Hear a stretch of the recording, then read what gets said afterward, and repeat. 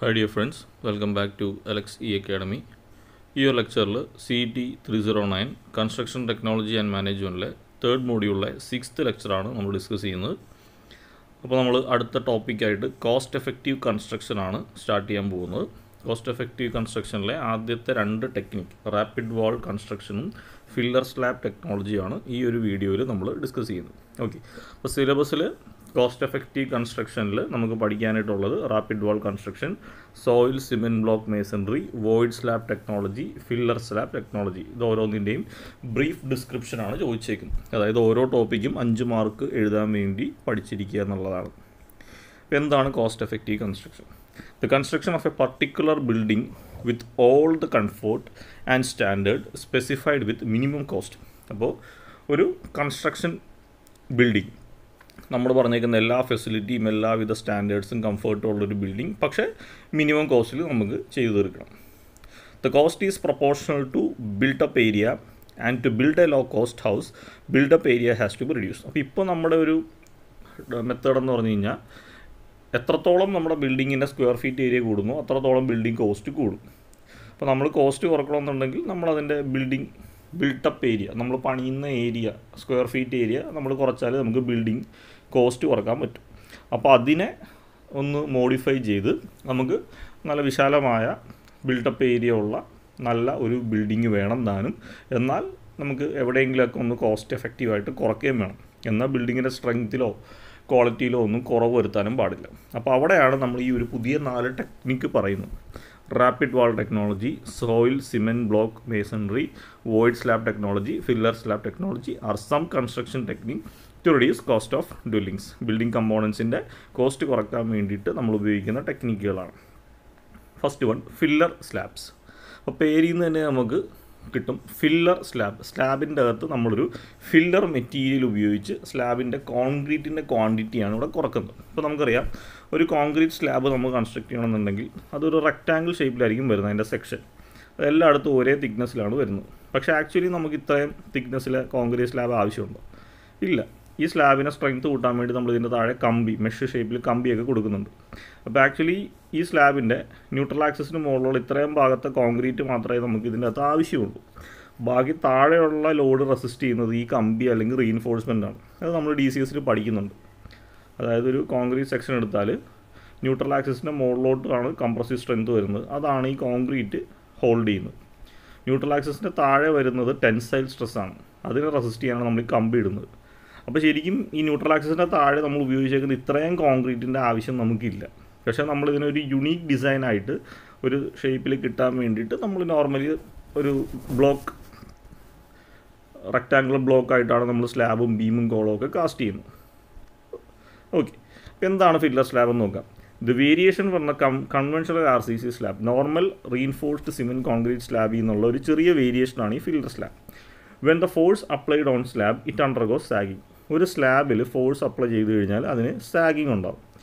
Upper portion gives A compressive stress and the lower portion it have tensile stress. അപ്പോൾ ഞാൻ നേരത്തെ പറഞ്ഞ പോലെ ഒരു സ്ലാബിൻ്റെ അകത്ത് ലോഡ് കൊടുത്തു കഴിഞ്ഞാൽ അതിൻ്റെ അപ്പർ പോർഷൻ, നമ്മൾ ഈ ക്രോസ് സെക്ഷൻ കാണുന്നതിൽ ഇതിൻ്റെ അപ്പർ ഹാഫിൽ വരുന്ന കോൺക്രീറ്റിലാണ് കംപ്രസീവ് സ്ട്രെസ് വരുന്നത്. അത് ഈ കോൺക്രീറ്റ് തന്നെയാണ് ഹോൾഡ് ചെയ്യുന്നത്. താഴത്തെ ഭാഗത്ത് ടെൻസൈൽ സ്ട്രെസ്സാണ് വരുന്നത്. The steel is provided in the lower portion. Concrete is too weak to resist the tension and its crack. അപ്പോൾ ഈ ടെൻസൈൽ സ്ട്രെസ്സിനെ ഹോൾഡ് ചെയ്യാൻ അല്ലെങ്കിൽ റെസിസ്റ്റ് ചെയ്യാനാണ് നമ്മൾ ഏത് ബീമോ അല്ലെങ്കിൽ സ്ലാബോ ഒക്കെ എടുത്തു കഴിഞ്ഞാൽ അതിൻ്റെ ലോവർ പോർഷനിൽ നമ്മൾ റീഇൻഫോഴ്സ്മെൻറ്റ് അല്ലെങ്കിൽ ബാറുകൾ പ്രൊവൈഡ് ചെയ്യുന്നത്. കാരണം കോൺക്രീറ്റ് ടെൻഷൻ റെസിസ്റ്റിംഗ് കപ്പാസിറ്റി വളരെ വീക്കാണ്, അത് പെട്ടെന്ന് ക്രാക്ക് വരും. Filler slab is one in which the concrete of the lower portion is replaced by filler material. അപ്പോൾ ഈ രീതിയിൽ നമ്മളൊരു ഫുൾ ലെങ്ത്ത് സ്ലാബ് എടുത്തു കഴിഞ്ഞാൽ അതിൻ്റെ പകുതിയിൽ താഴെ ആദ്യത്തെ പോർഷൻ ഫുള്ളായിട്ട് നമ്മുടെ സ്ട്രെസ്സിനെ റെസിസ്റ്റ് ചെയ്യുന്നുണ്ട്. താഴെ പോർഷൻ ഈ കമ്പി ഹോൾഡ് ചെയ്യാൻ വേണ്ടിയിട്ട് മാത്രം നമുക്ക് കോൺക്രീറ്റ് മതി ആക്ച്വലി. ബാക്കി കൊടുത്തേക്കുന്ന കോൺക്രീറ്റുകളൊക്കെ നമുക്ക് ഫില്ലർ മെറ്റീരിയൽസ് ഉപയോഗിച്ച് റെഡ്യൂസ് ചെയ്യാം. അതിനെയാണ് നമ്മൾ ഫില്ലർ സ്ലാബ് ടെക്നോളജി എന്ന് പറയുന്നത്. Lorry Baker made this technology popular in Kerala. Lorry Baker എന്ന് പറയുന്ന പേര് നമ്മൾ കേട്ടിട്ടുണ്ട്. പുള്ളിയാണ് ഈ ഒരു ഫില്ലർ സ്ലാബ് ടെക്നോളജി കേരളത്തിൽ കൂടുതലായിട്ട് ഇംപ്ലിമെൻറ്റ് ചെയ്തിട്ടുള്ളത്. The principle of filler slab construction is to replace the concrete in the tensile zone with cheaper and light material. അപ്പോൾ ടെൻഷൻ സോണിൽ വരുന്ന കോൺക്രീറ്റിനെ റിപ്ലേസ് ചെയ്ത് അവിടെ ചീപ്പറായിട്ടും വളരെ ലൈറ്റർ വെയിറ്റ് കുറഞ്ഞതായിട്ടുള്ള മെറ്റീരിയൽസിനെ റിപ്ലേസ് ചെയ്യുന്ന ടെക്നിക്കാണ് ഫില്ലർ സ്ലാബ് ടെക്നോളജിയിൽ വരുന്നത്. അപ്പോൾ അതിൻ്റെ ഒരു ഫിഗറിലേക്ക് പോകുന്നതിന് മുമ്പ് ഇതിൻ്റെ ആ ഒരു കൺസെപ്റ്റ് ഒന്നുകൂടി പറയാം. ഒരു സിംപ്ലി സപ്പോർട്ടഡ് സ്ലാബാണ് ഈ കാണുന്നത്. ഇതിൻ്റെ അകത്ത് UDL ലോഡ് ആക്ട് ചെയ്ത് കഴിഞ്ഞാൽ ഇതിൻ്റെ മുകളിലത്തെ പോർഷനിൽ കംപ്രഷനും താഴത്തെ പോർഷനിൽ ടെൻസൈൽ സ്ട്രെസ്സുമാണ് ഉണ്ടാകുന്നത്. ഇനി ഒരു സ്ലാബിൻ്റെ ന്യൂട്രൽ ആക്സിസ് എടുത്താൽ ഈ കാണുന്നതാണ് സ്ലാബ്. ന്യൂട്രൽ ആക്സിസ് എടുത്താൽ ഇതാണ് നടുക്കത്തെ പോർഷനിൽ ന്യൂട്രൽ ആക്സിസ്. അപ്പോൾ മുകളിലത്തെ പോർഷനിലെ കോൺക്രീറ്റ് കംപ്രസീവ് സ്ട്രെസ്സിനെ ഹാൻഡിൽ ചെയ്യും. താഴത്തെ പോർഷനിൽ കോൺക്രീറ്റ് അല്ല റെസിസ്റ്റ് ചെയ്യുന്നത്, അതിൻ്റെ അകത്ത് ഉപയോഗിച്ചിരിക്കുന്ന കമ്പിയാണ്. അപ്പോൾ ശരിക്കും നമുക്ക് ഫുൾ ലെങ്ത്തിൽ കോൺക്രീറ്റ് ഇടേണ്ട ആവശ്യമില്ല. ഇപ്പോൾ ഇതിൻ്റെ അകത്ത് നമ്മൾ ഈ റെഡിൽ കാണിച്ചേക്കുന്ന പോർഷൻസിലെ കോൺക്രീറ്റ് നമ്മളങ്ങ് റിപ്ലേസ് ചെയ്യും. അതായത് അവിടെ ഒന്നും കോൺക്രീറ്റ് കൊടുക്കില്ല, അതിന് പകരം അവിടെ എന്തെങ്കിലും വോയിഡ്സ് പ്രൊവൈഡ് ചെയ്യും. വോയിഡ്സ് എന്ന് ഉദ്ദേശിച്ച് കഴിഞ്ഞാൽ ഫോർ എക്സാമ്പിൾ നമ്മുടെ ചട്ടി എടുത്താൽ മതി. ക്ലേയിൽ ഉപയോഗിച്ച് നമ്മൾ ഉണ്ടാക്കുന്ന ചട്ടി, പോട്ട്, നമ്മൾ കറി ഉണ്ടാക്കാനൊക്കെ ഉപയോഗിക്കുന്ന ചട്ടി, ഇതുപോലത്തെ ചട്ടി ആയിരിക്കും നമ്മൾ ഈ പ്ലേസിൽ ഉപയോഗിക്കുന്നത്. എന്നിട്ട് ഇതിൻ്റെ ഗ്യാപ്പിൽ നമ്മൾ കോൺക്രീറ്റ് ഫില്ല് ചെയ്യും. അപ്പോൾ ഇവിടെ വരുന്നൊരു പ്രത്യേകത എന്ന് വെച്ച് കഴിഞ്ഞാൽ ഈ ചട്ടി ഒരു വോയിഡായിട്ട് ആക്ട് ചെയ്യും. ചട്ടിക്ക് വലിയ വെയിറ്റൊന്നുമില്ല, ക്ലേ വെച്ചാണ് ഉണ്ടാക്കിയിരിക്കുന്നത്. ഇതിൻ്റെ ഗ്യാപ്പിൽ നമുക്ക് റീഇൻഫോഴ്സ്മെൻ്റ് ഒക്കെ പ്രൊവൈഡ് ചെയ്യുകയും ചെയ്യാം. അപ്പോൾ അങ്ങനെ നമ്മൾ ഇടുന്ന കോൺക്രീറ്റിനെ കുറച്ച് നമ്മൾ കോസ്റ്റ് എഫക്റ്റീവ് ആക്കി ചെയ്യുന്നതാണ് ഫില്ലർ സ്ലാബ് ടെക്നോളജി. അപ്പോൾ അതിൻ്റെ ഒരു ഫിഗർ നിങ്ങൾക്ക് ഇവിടെ കാണാം. ഫില്ലർ സ്ലാബ് ഇതിപ്പോൾ നമ്മൾ റൂമിൻ്റെ മുകളിൽ നിന്ന് താഴെ നോക്കിക്കഴിഞ്ഞാൽ റൂമിൻ്റെ സ്ലാബാണ് ഈ കാണുന്നത്. ഇപ്പോൾ ഇവിടെ നിങ്ങൾക്ക് നോക്കിയാൽ കാണാം കുറേ ചട്ടികൾ കമത്തി വെച്ച പോലത്തെ ഷേപ്പുകളാണ് ഈ കാണുന്നത്. അത് ആക്ച്വലി ചെയ്തേക്കുന്നത് കോൺക്രീറ്റ് ചെയ്യാൻ വേണ്ടി നമ്മൾ തട്ടടിക്കും അല്ലേ, കോൺക്രീറ്റ് ചെയ്യാൻ വേണ്ടി തട്ടടിക്കും. ടോപ്പ് വ്യൂവാണ് ഞാൻ പറയുന്നത്. ആദ്യം ഈ തട്ടിൻ്റെ അവിടെയൊക്കെ നമ്മൾ ഒരു പർട്ടിക്കുലർ ഗ്രിഡ് ഷേപ്പിൽ നമ്മുടെ ഈ ഫില്ലർ പോട്ട്സ്, സിമ്പിളായിട്ടാണ് ഞാൻ ചട്ടി എന്ന് പറഞ്ഞത്, ക്ലേ പോട്ടുകൾ നമ്മൾ ആവശ്യമുള്ള പോർഷൻസിൽ നമ്മൾ വെക്കും. ഇതിനൊരു ഡെപ്തും ഉണ്ട്. ഇപ്പോൾ ഇതിൻ്റെ ആക്ച്വൽ ഷേപ്പ് ഇതായിരിക്കും, ടോപ്പ് വ്യൂ നോക്കുമ്പോൾ ഇങ്ങനെ കാണുള്ളൂ. ഇതിൻ്റെ മുകളിലേക്കാണ് നമ്മൾ കോൺക്രീറ്റ് ചെയ്യുന്നത്. റീഇൻഫോഴ്സ്മെൻറ്റ് വെച്ചിട്ട് നമ്മളിതിൻ്റെ മുകളിലേക്ക് കോൺക്രീറ്റ് ചെയ്യും. എന്നിട്ട് ഈ തട്ട് അഴിച്ചു കഴിഞ്ഞാൽ നമ്മൾ കാണുന്ന ഷേപ്പാണിത്. അപ്പോൾ ഇതൊക്കെ കോൺക്രീറ്റാണ്. ഈ ഗ്രിഡിൽ വന്നേക്കുന്നതെല്ലാം കോൺക്രീറ്റാണ്. ഈ ബ്രൗൺ കളറിൽ കാണുന്നതെല്ലാം നമ്മൾ ഫില്ലർ മെറ്റീരിയലാണ്. അപ്പോൾ അതൊരു കുഴി പോലെ ഇരിക്കും. അപ്പോൾ ഈ ഫില്ലർ മെറ്റീരിയൽ ഉള്ളിടത്തൊക്കെ ആക്ച്വലി കോൺക്രീറ്റ് ആയിരുന്നു വരേണ്ടത്. അപ്പോൾ ഇത്രയും ക്വാണ്ടിറ്റി ഓഫ് കോൺക്രീറ്റ് നമുക്ക് അവിടെ ലാഭിക്കാൻ പറ്റും. കാരണം ആ കോൺക്രീറ്റ് ഒരു രീതിയിലും ടെൻസൈൽ സ്ട്രെസ്സിന് എടുക്കുന്നില്ല. അപ്പോൾ ആ ഒരു ടെക്നിക്കാണ് ഫില്ലർ സ്ലാബ് ടെക്നോളജി. അപ്പോൾ അതിൻ്റെ കൺസ്ട്രക്ഷൻ പ്രൊസീജിയറാണ് ഈ കാണുന്നത്. സ്ലാബ് കോൺക്രീറ്റ് ചെയ്യുമ്പോൾ ഇതേപോലത്തെ ഫില്ലർ മെറ്റീരിയൽസ് നമ്മൾ ആദ്യം ഇടും. ക്ലേ പോട്ടൊക്കെയാണ് യൂഷ്വലി യൂസ് ചെയ്യുന്നത്. ഇനി ഇതിൻ്റെ മുകളിലാണ് നമുക്ക് ആവശ്യമായിട്ടുള്ള റീഇൻഫോഴ്സ്മെൻറ്റ് കമ്പികളൊക്കെ നമ്മൾ കറക്റ്റായിട്ട് പ്ലേസ് ചെയ്യുന്നത്. അതിനുശേഷം ഇതിൻ്റെ മുകളിൽ നമ്മൾ സാധാരണ കോൺക്രീറ്റ് ചെയ്യുന്ന പോലെ കോൺക്രീറ്റ് ചെയ്യും. അപ്പോൾ അങ്ങനെ വരുമ്പോൾ ഒരുപാട് വോളിയം ഓഫ് കോൺക്രീറ്റ് നമ്മൾ ലാഭിച്ചു. ഈ ഓരോ പോട്ടിൻ്റെ അകത്ത് ഇത് empty പോട്ടുകളാണ്. ഇതിൻ്റെ ഓരോ പോട്ടിൻ്റെ വോളിയത്തിൽ വരുന്ന കോൺക്രീറ്റുകൾ നമുക്കിവിടെ ലാഭമാണ് അല്ലേ. ഒരുപാട് കൺസ്ട്രക്ഷൻ മെറ്റീരിയൽ നമുക്കിവിടെ കുറക്കാൻ പറ്റും. കോൺക്രീറ്റ് കുറയാമെന്ന് വെച്ചാൽ സാൻഡ്, അഗ്രിഗേറ്റ്, സിമെൻറ്റ്, ഇത്രയും കാര്യങ്ങൾ നമ്മൾ ലാഭിച്ചിട്ടുണ്ട്. ഇനി ഫില്ലർ മെറ്റീരിയൽസ് ആയിട്ട് നമ്മൾ എന്തൊക്കെയാണ് ഉപയോഗിക്കുന്നത്, അതിൻ്റെ മെറ്റീരിയൽസിൻ്റെ ക്വാളിറ്റീസ് എന്തൊക്കെയായിരിക്കണം. ഇപ്പോൾ ഇതേപോലെ ഫില്ലർ മെറ്റീരിയലായിട്ട് നമ്മൾ ചട്ടി എന്ന് ഞാൻ പറഞ്ഞു, അല്ലെങ്കിൽ ഒരു ക്ലേ പോട്ടെന്ന് പറഞ്ഞു. അപ്പോൾ അങ്ങനെ ഉപയോഗിക്കുന്ന മെറ്റീരിയൽസ് ലൈറ്റ് വെയ്റ്റ് മെറ്റീരിയൽ ആയിരിക്കണം, ചീപ്പറായിരിക്കണം, ഇനേർട്ടായിരിക്കണം. അതായത് കോൺക്രീറ്റുമായിട്ട് കമ്പിയായിട്ടൊന്നും റിയാക്ട് ചെയ്യുന്ന കമ്പോണൻസ് ഒന്നും നമുക്ക് ഫില്ലറായിട്ട് ഉപയോഗിക്കാൻ പറ്റില്ല. The side should be such that it fits the bottom half of the slab and structural grid of reinforcement. അങ്ങനെ ചുമ്മാ ഏതെങ്കിലും ഷേപ്പ് കൊണ്ടൊന്നും നമുക്ക് അതിനകത്ത് വെക്കാൻ പറ്റില്ല. ഇത് വെക്കുമ്പോൾ ഒരു ഫുൾ സ്ലാബ് ഇതാണെങ്കിൽ ഇതിൻ്റെ ബോട്ടം ഹാഫ് കറക്റ്റായിട്ട് വോളിയം റെഡ്യൂസ് ചെയ്യുന്ന രീതിയിൽ ഫിറ്റ് ചെയ്യുന്ന മെറ്റീരിയൽസാണ് നമ്മൾ യൂസ് ചെയ്യുന്നത്.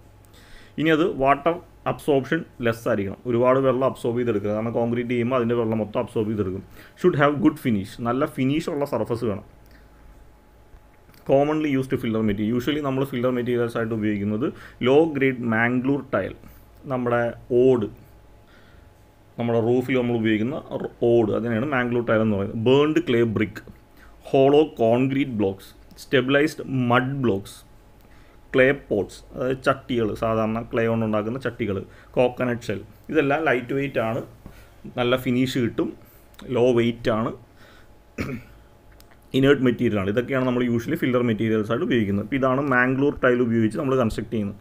സ്ലാബ് ചെയ്യേണ്ടടുത്ത് നമ്മളിതുപോലെ ഹോളോ ആയിട്ടുള്ള മാംഗ്ലൂർ ടൈൽസ് നമ്മൾ ഒരു പർട്ടിക്കുലർ ഗ്രിഡ് പാറ്റേണിലിടും. എന്നിട്ട് അതിൻ്റെ മുകളിൽ നിങ്ങൾ കമ്പികളൊക്കെ ഇട്ടേക്കുന്നത് കാണാം, സ്ലാബിൻ്റെ കമ്പികൾ. എന്നിട്ട് ഇതിൻ്റെ മുകളിലേക്ക് നമ്മൾ കോൺക്രീറ്റ് ചെയ്യും.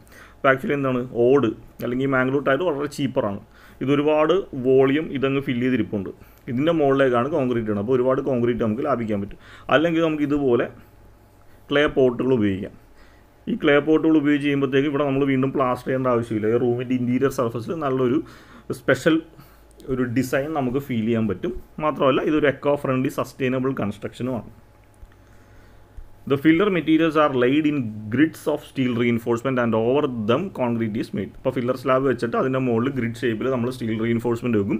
അതിൻ്റെ മുകളിലേക്കാണ് നമ്മൾ കോൺക്രീറ്റിങ് ചെയ്യുന്നത്. Reinforcement spacing depends on the size of filler material. അപ്പോൾ റീഇൻഫോഴ്സ്മെൻറ്റ് ഏത് സ്പേസിങ്ങിൽ കൊടുക്കണമെന്ന് വെച്ച് കഴിഞ്ഞാൽ ആദ്യം നമ്മൾ ഫില്ലർ മെറ്റീരിയലിൻ്റെ സൈസിനെ ഡിസൈഡ് ചെയ്യണം. അപ്പോൾ first fix the size of the filler material, then RCC design is carried. അപ്പോൾ ഇവിടെ നമ്മൾ ഡിസൈനിൽ വരുന്നൊരു വ്യത്യാസം, ആദ്യമേ നമ്മൾ ഉപയോഗിക്കാൻ പോകുന്ന ഫില്ലർ മെറ്റീരിയലിൻ്റെ സൈസ് ഡിസൈഡ് ചെയ്യും. അതിനുശേഷമാണ് നമ്മൾ ആ ചെയ്യാൻ പോകുന്ന സ്ലാബിൻ്റെ RCC ഡിസൈൻ ചെയ്യുന്നത്. എത്ര കമ്പി വേണം, എത്ര ഡെപ്തിൽ കോൺക്രീറ്റ് ചെയ്യണം എന്നൊക്കെ നമ്മൾ ഡിസൈൻ ചെയ്യുന്നു. The filler material should be soaked in water so that it does not absorb any water from the concrete. ഇപ്പോൾ ഫില്ലർ മെറ്റീരിയൽ ഇതിനകത്ത് ഉപയോഗിക്കുന്നതിന് മുമ്പ് വെള്ളത്തിൽ മുക്കി വെച്ചിട്ട് വേണം ഉപയോഗിക്കാൻ. കാരണം കോൺക്രീറ്റ് ചെയ്യുന്ന സമയത്ത് കോൺക്രീറ്റിലെ വെള്ളമൊന്നും ഈ filler material absorb ചെയ്തെടുക്കരുത്. The filler materials can be arranged in 2 layers to entrap air from cavity between the layers. അപ്പോൾ ഈ ഫില്ലർ മെറ്റീരിയൽ യൂഷ്വലി നമ്മൾ 2 ലെയർ ആയിട്ടാണ് അറേഞ്ച് ചെയ്യുന്നത്. അത് വെച്ചിട്ട് നമുക്ക് ക്യാവിറ്റീസിൽ വരുന്ന എയറിനെയൊക്കെ എൻട്രാപ്പ് ചെയ്തെടുക്കാൻ പറ്റും. The entrapped air improves the thermal comfort of the room. അപ്പോൾ ഇതുപോലെ നമ്മൾ ഉപയോഗിച്ച് കഴിഞ്ഞാൽ റൂമിൻ്റെ അകത്ത് തെർമൽ കംഫർട്ട് നമുക്ക് കുറക്കാൻ പറ്റും. ഇപ്പോൾ നമുക്കറിയാം കോൺക്രീറ്റ് റൂഫാണെങ്കിൽ നമുക്ക് ഉച്ച സമയത്തൊക്കെ നല്ല രീതിയിൽ നമുക്ക് ചൂടടിക്കും. അപ്പോൾ ഇതേപോലെ ക്ലേ പോട്ടുകൾ നമ്മൾ അകത്ത് യൂസ് ചെയ്ത് കഴിഞ്ഞാൽ റൂമിൻ്റെ അകത്തെ ടെമ്പറേച്ചർ ഒരു പരിധി വരെ നമുക്ക് കൂൾ ചെയ്ത് നിർത്താൻ സഹായിക്കും. ഇനി ഈ ഒരു ഫില്ലർ സ്ലാബ് ടെക്നോളജിയുടെ അഡ്വാൻറ്റേജ് എന്തൊക്കെയാണ്? 5 to 10% of concrete is saved in the material. ഇപ്പോൾ മെറ്റീരിയൽ സ്ലാബിൻ്റെയൊക്കെ മെറ്റീരിയൽ കോസ്റ്റ് നമുക്ക് 5 to 10% റെഡ്യൂസ് ചെയ്യാൻ പറ്റും. ഇതൊരു കോസ്റ്റ് എഫക്റ്റീവ് മെത്തേഡാണ്. പ്രൊവൈഡ് തെർമൽ കംഫർട്ട് ടു ബിൽഡിങ്ങിൻ്റെ അകത്ത് വരുന്ന തെർമൽ കംഫർട്ട്, ഹീറ്റിംഗ് ഇഷ്യൂസ് നമുക്ക് കുറച്ചുകൂടി നന്നായിട്ട് കിട്ടും. Aesthetically pleasing ceiling. ഇപ്പോൾ ഇത് സീലിങ്ങിൽ നമ്മൾ കാണുമ്പോൾ നല്ലൊരു സ്പെഷ്യൽ ഡിസൈൻ ചെയ്ത ഒരു എസ്തെറ്റിക് അപ്പിയറൻസ് കിട്ടും. Load on column and foundation is reduce. നമുക്കറിയാം സ്ലാബിൻ്റെ വെയിറ്റാണ് കോളത്തിലേക്ക് വരുന്നത്, കോളത്തിൻ്റെ വെയിറ്റാണ് താഴെ ഫൗണ്ടേഷനിലേക്ക് വരുന്നത്. അപ്പോൾ സ്ലാബിന് ഈ ഫില്ലർ മെറ്റീരിയൽ ഉപയോഗിക്കുമ്പോൾ സ്ലാബിൻ്റെ വെയിറ്റ് ഒരു 10 to 20% നമുക്ക് റെഡ്യൂസ് ചെയ്യാൻ പറ്റും. അതുവഴി കോളത്തിലേക്കും ഫൗണ്ടേഷനിലും വരുന്ന ലോഡിനെ നമുക്ക് കുറച്ച് കൊടുക്കാൻ പറ്റും. Promote sustainability. ഇപ്പോൾ ക്ലേ പോട്ടുകളൊക്കെയാണ് നമ്മൾ കൂടുതലായിട്ട് ഉപയോഗിക്കുന്നത്, മാംഗ്ലൂർ ടൈൽ. അപ്പോൾ അതൊരു സസ്റ്റൈനബിൾ മെറ്റീരിയലാണ്, അത് സസ്റ്റൈനബിൾ കൺസ്ട്രക്ഷനെ പ്രൊമോട്ട് ചെയ്യുന്നുണ്ട്. Cost of plastering painting can be avoided by exploring filler material. ഇതുപോലത്തെ റൂഫാണ് നമ്മൾ ഉപയോഗിക്കുന്നതെങ്കിൽ ഇവിടെ നമുക്ക് പ്ലാസ്റ്റർ ചെയ്യുകയോ പെയിൻറ്റ് ചെയ്യേണ്ടെന്ന് ആവശ്യമില്ല. നല്ലൊരു എസ്തെറ്റിക് അപ്പിയറൻസ് തന്നെ നമുക്ക് കിട്ടുകയും ചെയ്യുന്നുണ്ട്. ഇത്രയൊക്കെയാണ് അതിൻ്റെ അഡ്വാൻറ്റേജ്. ഇത്രയാണ് നമുക്ക് ഫില്ലർ സ്ലാബ് ടെക്നോളജിയിൽ പഠിക്കാനുള്ളത്. അടുത്തത് rapid wall construction. Rapid wall is A load bearing building panel with a multitude of uses for the construction industry. അപ്പോൾ റാപ്പിഡ് വാൾ എന്ന് വെച്ച് കഴിഞ്ഞാൽ ഒരു ബിൽഡിംഗ് പാനലാണ്. നമ്മൾ ഈ പ്രീ ഫാബ്രിക്കേറ്റഡ് കൺസ്ട്രക്ഷനിലൊക്കെ ഉണ്ടാക്കുന്ന ടൈപ്പ് ഒരു റാപ്പിഡ് ഒരു ബിൽഡിംഗ് പാനലാണ്. ഈ പാനലിനെ നമ്മൾ ഫാക്ടറിയിൽ നമുക്ക് ആവശ്യമുള്ള സൈസിലും ഷേപ്പിലും ഉണ്ടാക്കിയിട്ട് നമ്മൾ സൈറ്റിൽ കൊണ്ടുവന്ന് അസംബിൾ ചെയ്തെടുക്കുകയാണ് ചെയ്യുന്നത്. അപ്പോൾ ആക്ച്വലി ഇതൊരു പ്രീ ഫാബ്രിക്കേറ്റഡ് കൺസ്ട്രക്ഷനാണ്. അതിൻ്റെ ഒരു വൺ ഓഫ് ടെക്നോളജിയാണ് ഈ റാപ്പിഡ് വാൾ കൺസ്ട്രക്ഷൻ. അപ്പോൾ ഇതൊരു മൾട്ടിറ്റ്യൂഡ് യൂസ്, മൾട്ടി പർപ്പസ് യൂസിന് നമുക്കിതിനെ യൂസ് ചെയ്യാം. അതായത് ഇതിനെ വാൾസ് കൺസ്ട്രക്ഷൻ ചെയ്യാൻ യൂസ് ചെയ്യാം, വിൻഡോ പാനൽസ്, ഡോർസ്, ഇതെല്ലാം നമുക്ക് ഇതിൻ്റെ അകത്ത് തന്നെ വരുന്നുണ്ട്. പിന്നെ സ്ലാബ് വരെ നമുക്ക് ഈ റാപ്പിഡ് വാൾ കൺസ്ട്രക്ഷനിൽ യൂസ് ചെയ്യാൻ പറ്റും. Rapid wall is low cost load bearing fabricated wall ceiling. ഇത് വളരെ ലോ കോസ്റ്റ് ആയിട്ടുള്ളതും ലോഡ് ബെയറിംഗും ആയിട്ടുള്ള വാൾ സീലിംഗ് സിസ്റ്റമാണ്. It is ideal for the construction of single, double and multi storeyed housing as well as commercial and industrial development. അപ്പോൾ single story building ആണെങ്കിലും double storey ആണെങ്കിലും multi story housing, commercial and industrial ഡെവലപ്മെൻറ്റിലാണെങ്കിലും ഇതൊരു ideal construction ടെക്നിക്കാണ്. Rapid wall eliminates the need of BRICS, timber wall frames, plaster boards as it serves both internal and external load bearing വാൾ. അപ്പോൾ ഈ rapid വാൾ construction ചെയ്യുന്നതുകൊണ്ട് തന്നെ BRICS നമുക്ക് ഒഴിവാക്കാം, timber frame നമുക്ക് door, window ഫ്രെയിംസൊക്കെ നമുക്ക് ഒഴിവാക്കാം, പ്ലാസ്റ്ററിങ് ബോർഡ്സൊക്കെ നമുക്ക് ഒഴിവാക്കാൻ പറ്റും. ഇതിൻ്റെ ഒരു ഫിഗർ ഞാൻ കാണിച്ചത്. ഇതൊക്കെയാണ് നമ്മുടെ റാപ്പിഡ് വാൾ എന്ന് പറയുന്നത്. അപ്പോൾ അതായത് ആക്ച്വലി വാള് ഇതുപോലത്തെ ഒരു റാപ്പിഡ് വാൾ നമ്മൾ പ്രീ ഫാബ്രിക്കേറ്റഡ് ആയിട്ട് കൺസ്ട്രക്ട് ചെയ്യുകയാണ്. ഇപ്പോൾ ഇവിടെ നോക്കിയാൽ അറിയാം, ഇവിടെ നമുക്ക് ഡോറിനും വിൻഡോസിനും വേണ്ടിയുള്ള പാനൽസൊക്കെ നമ്മൾ വിടുന്നുണ്ട്. ഇതെങ്ങനെയാണ് എക്കണോമിക്കലാകുന്നതെന്ന് വെച്ച് കഴിഞ്ഞാൽ ഇതിൻ്റെ ഒരു ക്രോസ് സെക്ഷൻ ഇതാണ്. ഇത് ആക്ച്വലി രണ്ട് സൈഡും പ്ലെയിൻ ആയിട്ട് നമുക്ക് കാണാൻ പറ്റും, പക്ഷേ അകത്ത് ഇത് ഒരു ഫില്ലറാണ്, ഗ്യാപ്പുള്ള ഒരു മെറ്റീരിയലാണ്. അപ്പോൾ തിക്നെസ് ഇത്ര ഉണ്ടെങ്കിലും ഇതിൻ്റെ അകത്തൊന്നും നമ്മൾ കോൺക്രീറ്റോ മെറ്റീരിയലോ ഒന്നും യൂസ് ചെയ്യുന്നില്ല. അപ്പോൾ അതുകൊണ്ട് തന്നെ ഒരുപാട് മെറ്റീരിയൽ കോസ്റ്റ് നമുക്ക് സേവ് ആയി.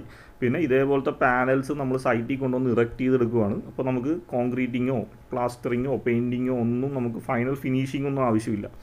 ഇതുപോലത്തെ ഇത്രയും വാൾസ് കൺസ്ട്രക്ട് ചെയ്യാനായിട്ട് നമുക്ക് പെട്ടെന്ന് ഇറക്റ്റ് ചെയ്ത് പോകാം. ഇതിൻ്റെ അകത്ത് ഡോറ്, വിൻഡോ, പാനൽസിൻ്റെ ഓപ്പണിങ്സ് ഒക്കെ വരുന്നുണ്ട്, വെൻറ്റിലേഷൻ വരുന്നുണ്ട്, ഇതെല്ലാ കാര്യങ്ങളും ഇതിൻ്റെ അകത്ത് തന്നെ വരുന്നുണ്ട്.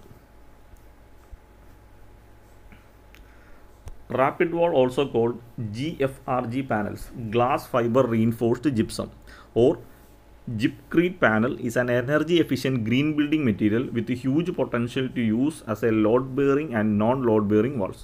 അപ്പോൾ ഇതിനെ തന്നെ ഈ റാപ്പിഡ് വാളിനെ തന്നെ നമ്മൾ GFRG പാനൽസ് എന്ന് പറയും, അതായത് ഗ്ലാസ് ഫൈബർ റീഇൻഫോഴ്സ്ഡ് ജിപ്സം എന്ന് പറയും. ഇത് നമുക്ക് ലോഡ് ബെയറിങ്ങും ലോഡ് ബെയറിങ്ങും ആയിട്ടുള്ള വാൾസ് കൺസ്ട്രക്ട് ചെയ്യാൻ വേണ്ടി യൂസ് ചെയ്യാം. ഇതൊരു ഗ്രീൻ ബിൽഡിംഗ് മെറ്റീരിയലാണ്, എനർജി എഫിഷ്യൻ്റ് ആയിട്ടുള്ള ഗ്രീൻ ബിൽഡിംഗ് മെറ്റീരിയലാണ്. The rapid wall is A large load bearing panel with modular cavities suitable for both external and internal walls. അപ്പോൾ റാപ്പിഡ് വാൾ എന്ന് വെച്ചാൽ ചുമ്മാ ഒരു വാൾ മാത്രമല്ല, അതിൻ്റെ അത് മോഡുലാർ ക്യാവിറ്റി ഉണ്ട്, വലിയ വലിയ ഹോളുകളാണ് നമ്മൾ കൊടുത്തേക്കുന്നത്. അപ്പോൾ അത് നമുക്ക് both external and internal വാൾസിൻ്റെ preparation, അതായത് ഒരു ബിൽഡിംഗ് എടുത്താൽ അതിൻ്റെ എക്സ്റ്റേണൽ വാൾ ആണെങ്കിലും ഇൻറ്റേർണൽ വാൾ ആണെങ്കിലും നമുക്ക് ഈ റാപ്പിഡ് വാൾ യൂസ് ചെയ്യാൻ പറ്റും. It can be also used as ഇൻ്റർമീഡിയറ്ററി floor slab, roof slab in construction in combination with RCC as A composite material. അപ്പോൾ ഇതിനെ നമുക്ക് ഇൻ്റർമീഡിയറ്റ് ആയിട്ടുള്ള റൂഫ് അല്ലെങ്കിൽ സ്ലാബായിട്ട് യൂസ് ചെയ്യാം. ഇങ്ങനെ സ്ലാബായിട്ട് യൂസ് ചെയ്യുന്ന സമയത്ത് നമ്മൾ അതിനകത്ത് RCC ഒരു കമ്പി കൂടി ഇട്ടിട്ട് ഒന്ന് കോമ്പോസിറ്റ് മെറ്റീരിയലായിട്ടായിരിക്കും ചെയ്യുന്നത്, സ്ട്രെങ്ത് കൂട്ടാൻ വേണ്ടി. Rapid wall is manufactured in moulding process using glass fibre reinforced water resistant gypsum plaster. അപ്പോൾ നമ്മൾ ഈ ഒരു റാപ്പിഡ് വാൾ പാനൽസ് കൺസ്ട്രക്ട് ചെയ്യുന്നത് മോഡ്യൂൾസ് ആയിട്ടാണ്, ഓരോരോ മോൾഡിലാണ് കൺസ്ട്രക്ട് ചെയ്യുന്നത്. അതിന് നമ്മൾ glass fibre reinforced water resistant gypsum പ്ലാസ്റ്ററാണ് use ചെയ്യുന്നത്. All panels R 12 metre long, 3 metre height, 123 millimetre തിക്ക്. ഓരോ കാണുന്ന പാനലും 12 മീറ്റർ ലെങ്ത്തും 3 മീറ്റർ ഹൈറ്റും 123 മില്ലിമീറ്റർ തിക്നെസ്സും ഉള്ള സെല്ലുലാർ കൺസ്ട്രക്ഷനാണ്, അതായത് സെൽസ് ആയിട്ടാണ്. അതിൻ്റെ അകത്തൊക്കെ ഓപ്പൺ വോയിഡ് സ്പേസ് ആണ് ഉണ്ടാകുന്നത്. The formed cells can be used to accommodate building services like plumbing, electrical conduits, and also filled with insulations for increased thermal resistance and concrete for increased structural capacity. അപ്പോൾ നമ്മൾ പറഞ്ഞു ഒരു filler slab എന്ന് വെച്ചാൽ ഇതേപോലെ ഇരിക്കും, ഇതിൻ്റെ അകത്ത് ഇങ്ങനെ വോയിഡ്സ് ആണുള്ളത്. നമ്മൾ നേരത്തെ ഫിഗർ കാണിച്ചത് ഇതേപോലത്തെ വോയിഡ്സ് ഉണ്ട്. ഇതിൻ്റെ അകത്ത് വരുന്ന ഈ കോൺഡ്യൂട്ട്സ് ഒക്കെ നമുക്ക് പല ബിൽഡിംഗ് സർവീസിന് യൂസ് ചെയ്യാം, അതായത് പ്ലംബിംഗ് വർക്ക്, പൈപ്പ് കടത്തി വിടാം, വയറിംഗ് വർക്ക്, ഇതെല്ലാം നമുക്ക് ഇതിൻ്റെ അകത്ത് യൂസ് ചെയ്യാം. ഇനി ഒരുപാട് സ്ട്രെങ്ത് ഉള്ള കമ്പോണൻറ്റ് വേണമെന്നുണ്ടെങ്കിൽ ഫർദർ ഇതിൻ്റെ അകത്ത് കോൺക്രീറ്റും കൂടി ഇട്ടിട്ട് നമുക്ക് ഇതിൻ്റെ സ്ട്രെങ്ത് ഇൻക്രീസ് ചെയ്യാനും പറ്റും.